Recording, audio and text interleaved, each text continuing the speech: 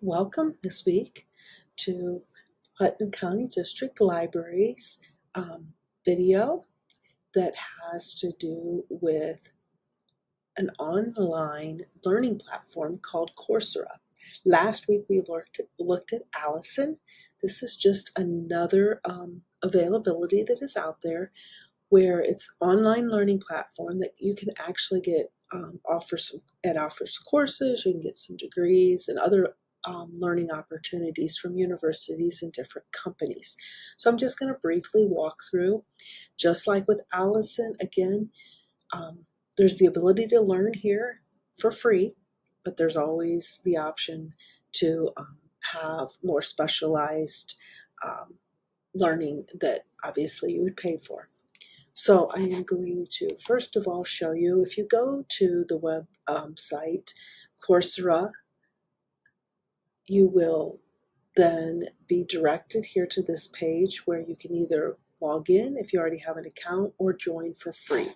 So if you go here to the join for free, what you can do is sign up with your name, or if you have any of these accounts, be it a Google, Facebook, or Apple account, you can simply log in with those accounts as well.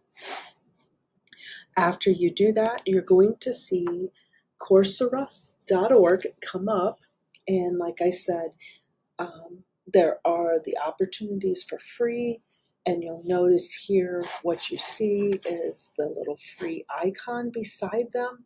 What you are seeing here is I purposely had went in, started some learning, and I did this so that you could see how it's going to show me my progress bar here. It's going to tell me where I'm at in the course and my reading, approximately how long it will take. The average commitment, it says, for most of these courses is anywhere from 4 to 12 hours. So what you'll see then below there are any other recently viewed products that I have looked at, as well as what is most popular. And you'll see these are certificates again, and I can click here obviously and say show more. When you go to these, let's just say, for example, I clicked on the Google Data Analytics course. What you'll have here is you can enroll for free, tells you when it would start, which I'm currently doing this video on the 24th, so it's telling me I can start. I can try it for free. This is one that just simply has a free trial. So again, I would be able to do some of the learning, and then at some point I would have to pay money. I'm going to go back here again to my beginning page. So I'm simply going to click here on the word Coursera, so it takes me back here. What I'd like to do is I'm going to click on one of these again here that says free. So I'm going to go on Creative Thinking Techniques, Tools for Success. And when I click on that, the information I want you to see is it's telling me how many modules, it's going to give me the review information and so forth. I'm going to click on Go to the Course. So I'm already enrolled in this course, you can see it says, and if I go to the course, it's going to take me to where my course material is at. I had previously looked at the course material, so I am here at week 1, and I would simply go to the point where I would say resume.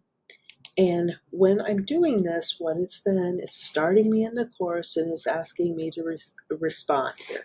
So I'm putting in my information and answer to a short message to my classmates that are part of the course. If I want to go all the way back here, I simply could go back, and again, here is my welcome to the course. Notice I've got my green check mark, so I've already completed these. I'm just going to go back here for a minute so you can see. So what happens here is I'm at welcome to the course. It's going through giving me the information. It is telling me it's already checked. I completed this. Again, if I go to the next, again, I'm going to see the same thing. Here's my structure and my syllabus and so forth with the course. And I will just continue here because obviously I've already done these. It's always going to tell me what my assessments, how I'm graded, and so forth. I'm going to go all the way back one more time here to Coursera so that you see exactly what we see with the course. And just keep in mind and remember, they have the personalized specializations for you based upon the information that you provide, kind of like, what you maybe do or for a living, or what your skills are. And I can just scroll all the way down here and notice I'm seeing these as well as I see this out to the side. This is a free course that I could take. So any of these is what I could. Now keep in mind, sometimes when you do, you can only go so far in the course. I'm going to click here on how to create a video for online courses. When I click on that, again, I'm going to see this, and it's telling me here's another one. Well, financial aid is available. Well, so it's enroll for free, and I'll just go ahead and click here. But notice what happens. I can purchase the course for $49, or I can just take the full course and receive no certificate. So you have access to all the course materials. You learn as you're going through the course.